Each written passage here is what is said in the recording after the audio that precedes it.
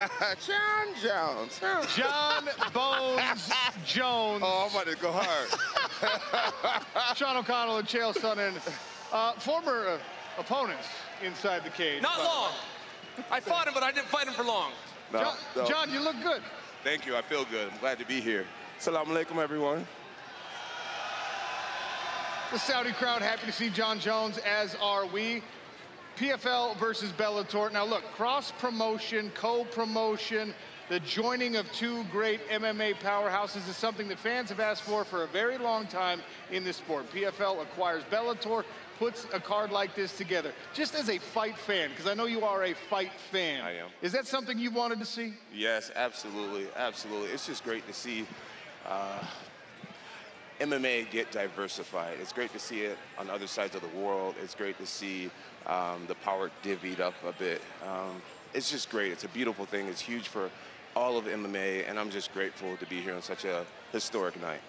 Now, there's been a lot of talk over the years about who the best heavyweight mixed martial artist on the planet is. Obviously, you've made the transition to the heavyweight division. Francis Ngannou exited his contract with the UFC as the heavyweight king. He's over here with the PFL now. He's transitioned into boxing. Anthony Joshua fight coming up next month, by the way.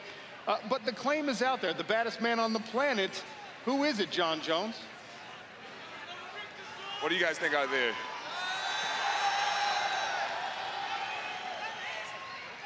You know, I don't feel like I'm at a place in my life where I need to toot my own horn.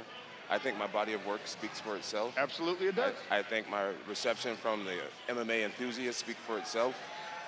And I'll just leave it at that. I've never lost a fight. I'll just leave it at that. Jon, you're being polite. Let me ask you a question I think you'll be more comfortable to answer. Francis Ngannou versus Joshua, boxing match. What do you think? You know, I'm rooting for Francis to win, only because his story, how far he's come in life, him being a fellow martial artist, mixed martial artist. Yeah, I mean, how could you not root for Francis? Francis is a wonderful stand-up person. So I'm rooting for Francis.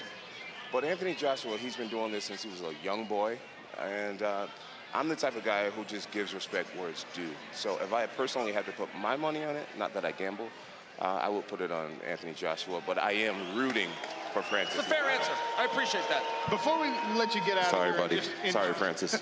Before we let you just enjoy your evening watching these fights, Jon, it is a new era in mixed martial arts in a lot of different ways. You mentioned the global expansion, this card tonight, and the way that the PFL acquired Bellator and brought these things together. Fighters have more control over their careers now than they ever did. Not total control, I'm not trying to suggest that, but a man of your credentials has a certain amount of influence when it comes to making matches for himself, when it comes to plotting out the last few fights of his career. Is the Francis Ngannou fight something that you would be interested in pursuing, even if it meant that it would have to be unprecedented, it would have to be a crossover that we've never seen before? You know, I feel like there's a lot of fights that the world wants right now. You know, the Tom Aspinall fight, still, that's really massive. Francis Ngannou and I would be really massive. And Stipe, to the hardcore fans, it's still a respectable opponent. I don't know how the cards are going to fall. My prediction is that I will beat Stipe Miocic. My prediction is that I will beat Tom Aspinall and Francis Ngannou. So the way that it unfolds is really not my business. My job is just to do what I've always done since day one. Well, it's great to see you here. We appreciate you giving us some time. Thank you. Jon Jones. And look, Francis is in the building. Maybe we'll hear from Francis here in a few minutes. I was impressed with Jon. I thought Jon answered our questions honestly. A lot of guys beat around the bush. I appreciate that answer.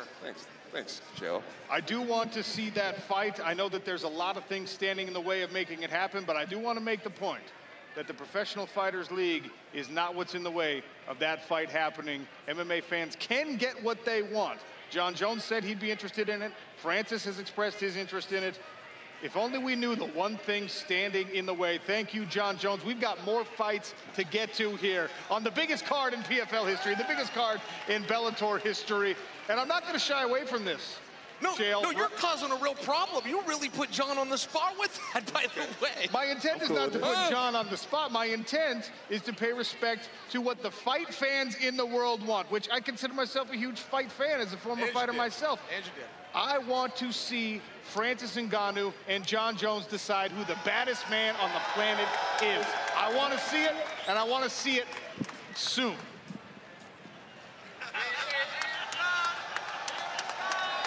I'd watch them arm wrestle right now. I mean, just a contest between those two. I like what you did there, by the way. You're a hell of a promoter.